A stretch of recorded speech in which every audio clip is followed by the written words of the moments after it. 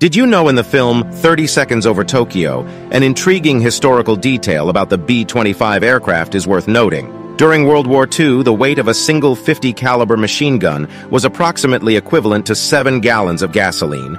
In an effort to enhance the aircraft's range and reduce weight, an innovative approach was devised. The machine guns were actually removed and substituted with cleverly crafted black-painted broomsticks. These faux guns were strategically employed to deter enemy fighters from approaching too closely, thereby minimizing potential losses of B-25 aircrafts. However, due to the sensitive nature of the information concerning the aircraft's load capacity and range, the broomstick ruse was omitted from the movie's depiction.